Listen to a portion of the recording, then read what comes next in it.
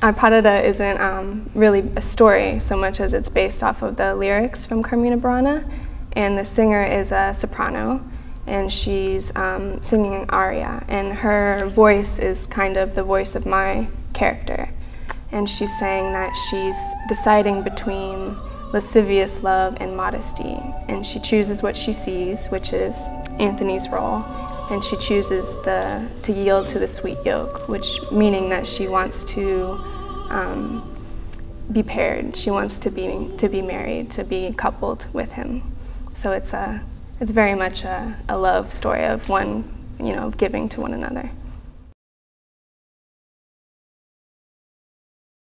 Partnering. It takes a long time to get really good and smooth at partnering and develop your relationship with that particular partner. Partnering is a lot more about the timing and the connection than it is about, this lift is hard or this turn is complicated. Once you get on stage, you're not thinking about the lift. You're thinking about making sure that the two of you have the right timing, making sure that you're connected on this point and that you're, even if you can't see her here, you're thinking about her behind you, things like that. Mm-hmm.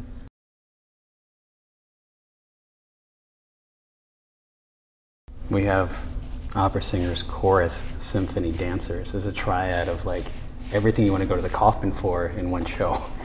It's amazing, and it still gets me. The music still gets me.